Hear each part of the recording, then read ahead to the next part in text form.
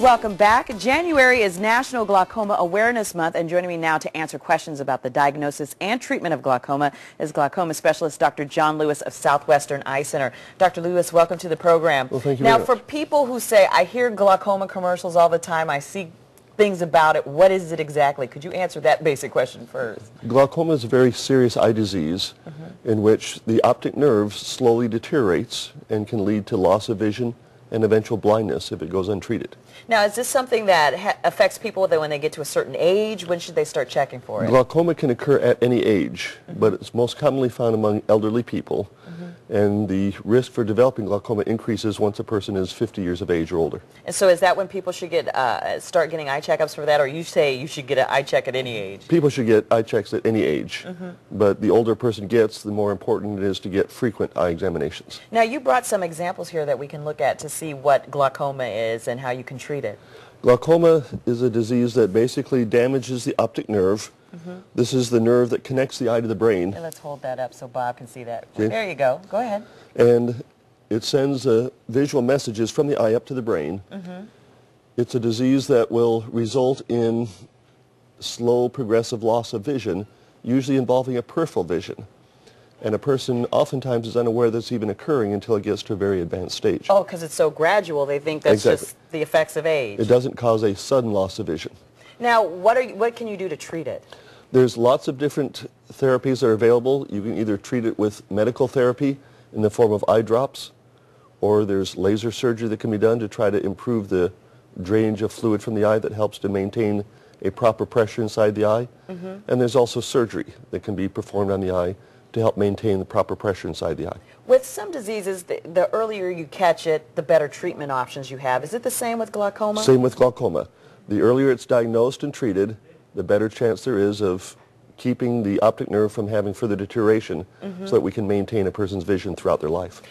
You know, when people come in and they have the surgery, are they amazed at what a difference it makes when they've lost their peripheral vision, the next thing you know, they've gotten surgery and their eyesight is back to what it was 20 years before? Well, there's lots of different surgeries we could do to improve a person's eyesight.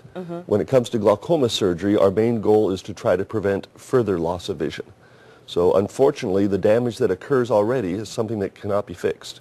Now, there are different types of glaucoma? There are lots of different types of glaucoma. People oftentimes think of it as a single disease, but actually there's about 50 different types of glaucomas. So some are much more common than others. And the most common type of glaucomas do tend to be of an inherited nature. So it is a disease that can run in families. Now, is this something that can be prevented? You can't really prevent the disease, but you can have it diagnosed at an early stage and treated aggressively in order to avoid any further loss of vision. Now, you said there's several types of surgeries that people can have for glaucoma. What's the recovery time generally for them? Well, if it's laser surgery, the recovery time is very quick. They're usually back to work either later that day or the next day. Wow. But if it involves actual surgical treatment inside the eye where we go in with surgical instruments, there you're looking at anywhere from a 2 to 4 week period of time where they have to restrict their activities and just not do anything that's of a strenuous physical nature. Now, earlier you said one of the symptoms is losing the peripheral vision, and that's gradually. Are there any other symptoms people should be aware of? There are some types of glaucomas where they can experience pain and sudden loss of vision, but those are extremely rare. The more common types of glaucomas have no symptoms at all, which is why it's such a dangerous disease. People can have it and they don't even realize that it's affecting their vision. So the best way for somebody to find out if they have it is to really get the medical exam. They need to have a regular eye examination. Anyone over 50 should have annual examinations. All right. Well, thank you so much, Dr. Lewis. I appreciate it. I'm sure that answers a lot of questions for people who say, I've heard about it, I don't know exactly what it is. But the fact that there are 50 different types of glaucoma, I didn't know that. Yeah, there's quite a number of different types. Different types of glaucomas require different types of treatment.